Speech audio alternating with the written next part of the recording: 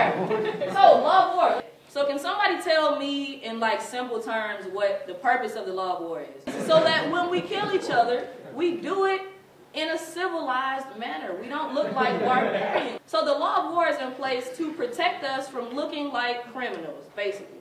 We need the law of war to make sure that nothing comes back to bite us in the behind, all right? Every time we go to war and things happen while we're deployed, there's always a 15-6. There's always an investigation. When the investigation comes back, you want to make sure that your behind is covered. You need to follow the law of war so you do not get court-martialed. Things get real when you do not follow the law of war. It is extremely serious. Military necessity basically means, did you need to do it? Unnecessary suffering. Did you do more than what was required of you? Discrimination or distinction. Did you just shoot somebody because they were an Iraqi? Or they were from Afghanistan or whatever? And proportionality. Was it fair? Get it done as quick as possible and do what you need to do. Not what you want to do, but what you need to do. Collateral damage does not mean that you can use everything as an excuse. Oh, I only shot that up because I was trying to kill this guy, and so we just gonna say that's collateral damage. Unnecessary suffering. Take the quickest route possible, all right? The least amount of freaking force that you need to use is what you need to use, all right?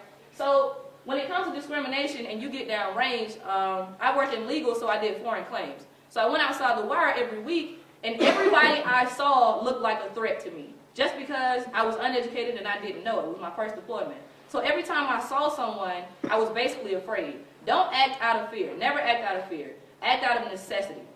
Proportionality. Loss of civilian life and damage to civilian property, collateral damage, must not be excessive in relation to the concrete and direct military advantage gained by an attack. Fight only combatants. That goes back to what I just said.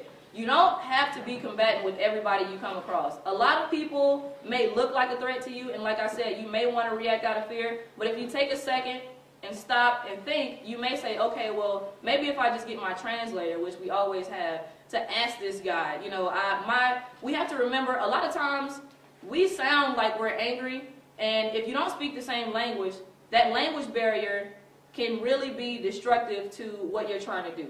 So if you're asking a guy, hey, get on the ground, he may hear that and think, I don't know what he's saying to me, but you got to remember, you're sitting there with an M16 and all this gear on, and that guy's probably scared as crap.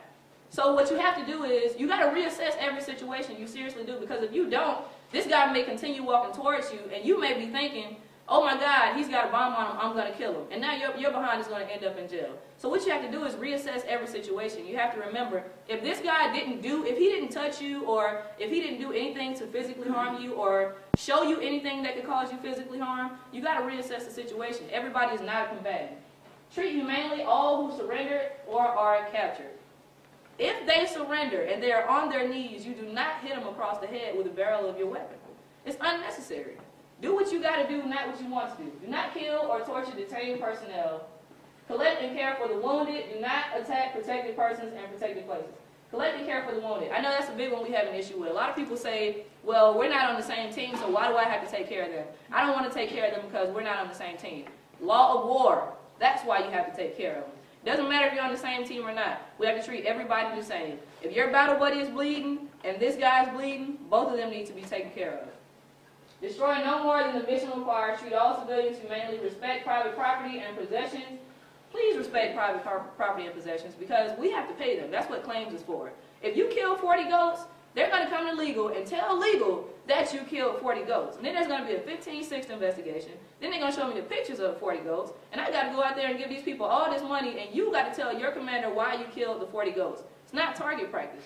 Do what you need to do, not what you want to do. If they surrender and they are on their knees, you do not hit them across the head with the barrel of your weapon. It's unnecessary. Do what you got to do, not what you want to do. Do not kill or torture detained personnel. Collect and care for the wounded. Do not attack protected persons and protected places. Collect and care for the wounded. I know that's a big one we have an issue with. A lot of people say, well, we're not on the same team, so why do I have to take care of them? I don't want to take care of them because we're not on the same team. Law of war. That's why you have to take care of them. Doesn't matter if you're on the same team or not. We have to treat everybody the same. If your battle buddy is bleeding and this guy's bleeding, both of them need to be taken care of.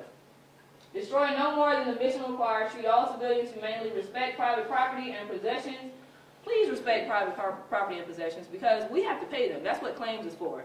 If you kill 40 goats, they're going to come to legal and tell legal that you killed 40 goats. And then there's going to be a 15-6 investigation. Then they're going to show me the pictures of the 40 goats. And I got to go out there and give these people all this money, and you got to tell your commander why you killed the 40 goats. It's not target practice. Do what you need to do, not what you want to do. The 5 S's and T's: search, segregate, silence, speed, safeguard, tag. So, do we know what, can somebody name some protected places? Okay, what else we got? Hospital. Okay, you guys know this stuff. Respect private property and possessions. Please. Do not steal. It's cool to have stuff that you got while you were deployed. Every time we go somewhere, we want to have something we can take back and show our families. You cannot do that. If you are found with something that you should not have, it's going to be a 15-6, it's going to be an investigation, and you are going what? Down, my friend. You're going down. That goes back to what I said. If you do not report law or war violations, you and your buddy are going what?